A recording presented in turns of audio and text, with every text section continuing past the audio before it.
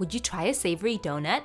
One of my favorite donut spots is Oliboli, where they ferment the dough for 40 hours. At first I thought this was just a gimmick. It's not! You get really light donuts with a flavorful dough from the fermentation. But more importantly, they have incredible flavors, like banoffee, bumbleberry, and they've even got savory donuts like croque madame, or this one we got which has poached egg and béarnaise sauce. I don't know if I'm saying that right. I'm still team sweet, but these two guys loved the savory donut.